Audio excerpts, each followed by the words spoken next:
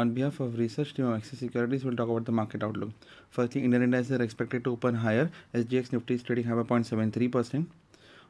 Also, Punjab National Bank detected some fraudulent transactions worth 11,300 crore. On the corporate front, Bharti Airtel reportedly is considering listing its Bharti subsidiary, Bharti Airtel International, which controls the group's African operation on an overseas stock exchange. Also, Torrent Power signs pact with Siemens Gamesa for wind power projects. Thematic front, discuss about the metals sector. Metals are largely stable. Non-ferrous prices were stable with zinc lead rising by 5%.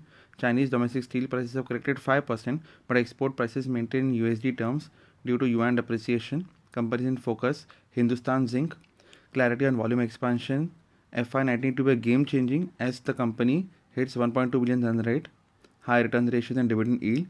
Also JSW Steel, rise in volumes and realizations, win of 5 Karnataka iron ore mines. Also Tata Steel, strong growth in EBITDA per ton, highest ever profit growth in Q3 FY18 with all-round growth in revenues, EBITDA, PAT and bidding afresh for Electro Steel on MAT relief. On the technical front, Nifty opened on a positive note and remained positive in the first half, but heavy selling in the second half led the index lower. It closed at 10,501 with a loss of 39 points.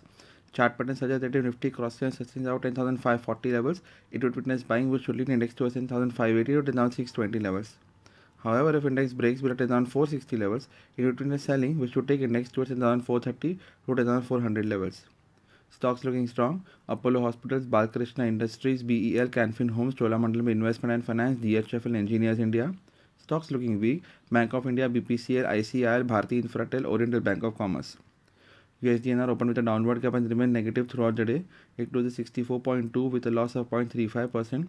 The chart pattern suggests that if USDNR breaks and sustains above 64.1 levels, it would witness selling, which will lead it towards 64 to 63.9 levels. Important resistances for the day are placed at 64.4 to 64.5 levels.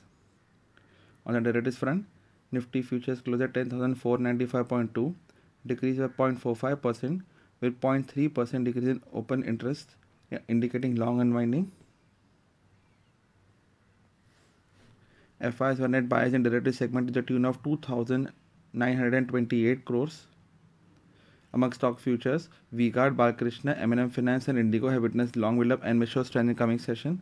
Stocks which witnessed short build-up are Infratel, SBI, Godrej Industries and Arvind and may remain weak in coming session. So this is from our end. Thank you.